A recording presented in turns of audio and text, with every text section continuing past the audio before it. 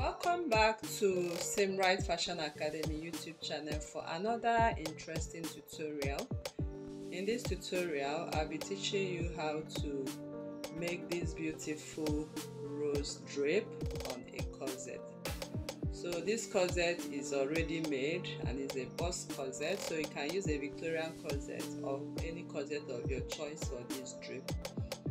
So I've already made the drape, as you can see, and that is what I want to teach you in this class. So if you want to make your drape as bold as the one we have on the video and on the thumbnail, you can go ahead and increase the width of your fabric, of which I'm going to also instruct you on how to do that. So this is the simple drape and this is the front piece of it, as you can see. So here is the side view of this drape.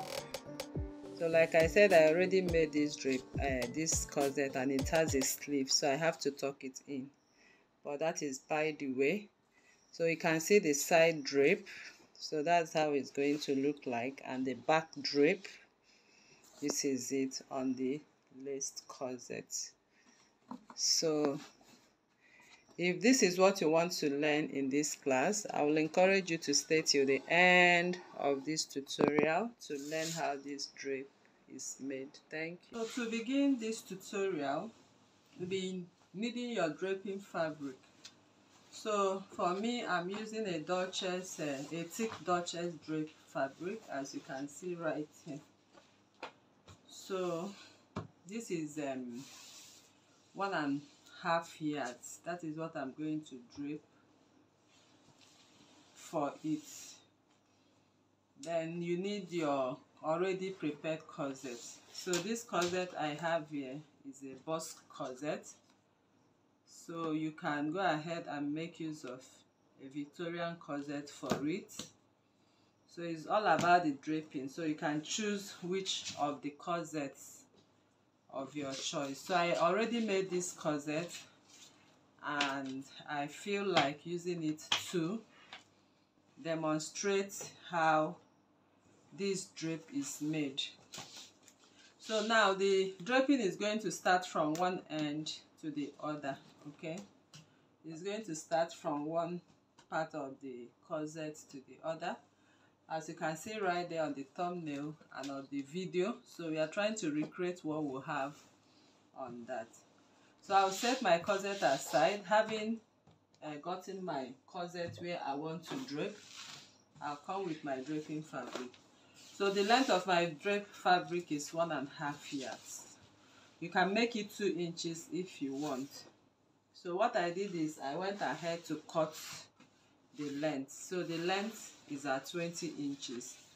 When unfold is 20 inches, and if you open it, it's 40 inches.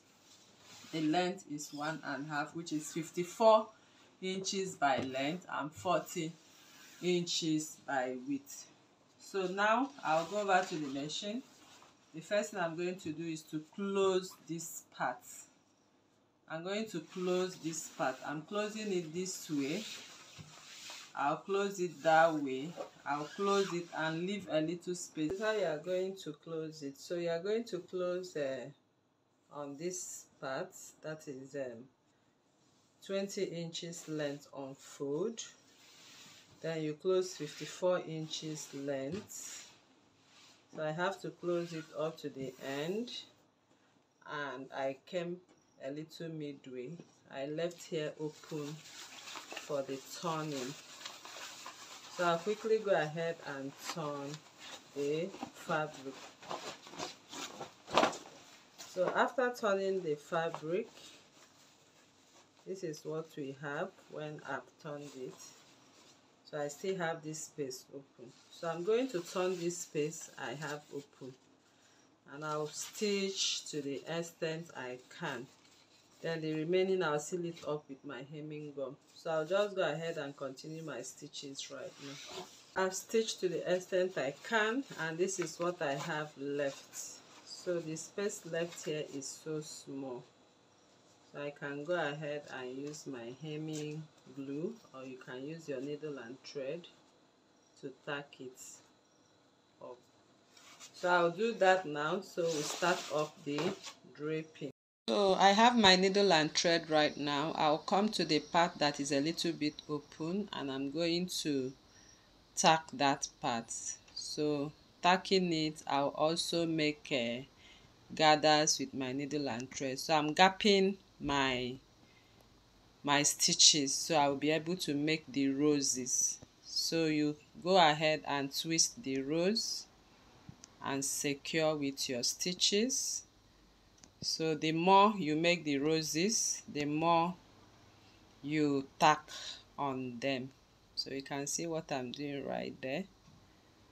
So make sure you tack in a way that your stitches will not be seen. So you can make as much roses as possible as you wish. It all depends on you. You can even make your fabric wider than what we have. You can use a whole 2 yards with the length of 60 inches because this fabric always come at length of 60 inches so that when you fold it you have 30 inches. So here I'm tacking my roses, as you can see, to the corset bust area. So you can choose to start from the right or from the left side. So we have the rose right now and I've cut out my needle and thread. As you can see, I tacked and cut it off. Okay, so you have to tack or knot and cut off. Then here you can see my rose is ready. So having gotten the rose on one part of the bust area, the next I will do is to make some drapes like this. So you can see how I made the drape, and the drape is going to come right on top of the bust area like this. So what I'm going to do, I'll first drape this part, then take it up to see how it looks like. So I'll take it up this way. Okay, so I'm just taking it up to see how it will look like on that part. So here is where we have the drape. So I'll hold it on that part. I'll come back with my needle and thread. You can see what I'm doing to form the drape. So I'll just go ahead and do this.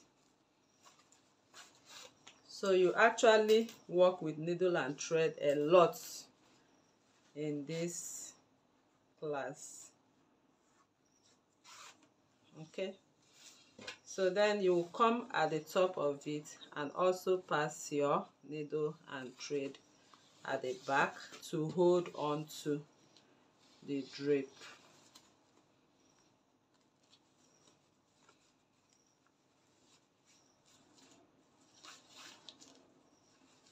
So you just go ahead and pass through. I already have a design here that is obstructing this, but never mind. So just get the idea on how to work on this drape, that's all. So when you are tacking, make sure your thread is not showing.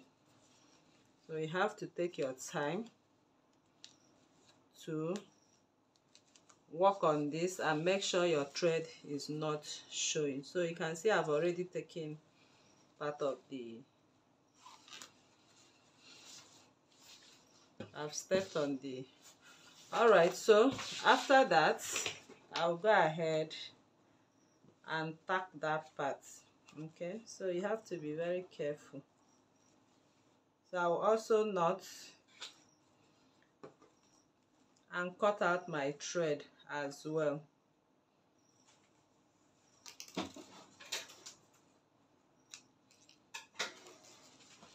So now we've gotten the front drape. Okay, sorry, this corset is not together. It's a box corset, so that's why it's pulling off and down. So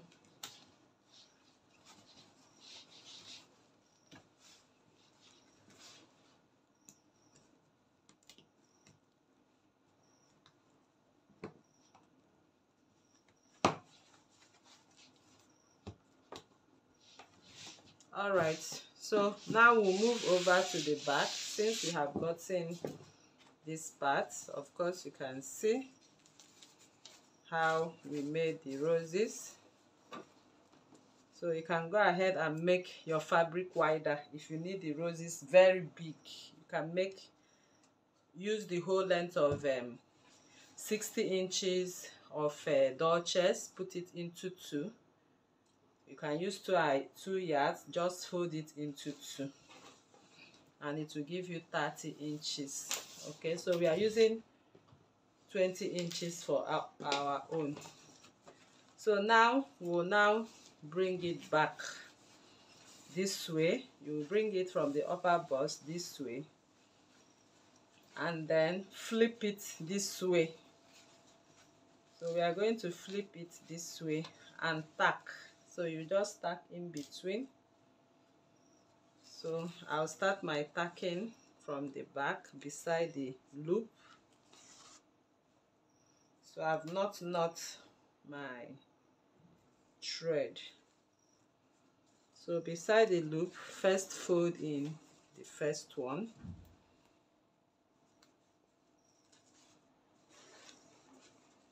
Then you make some folds.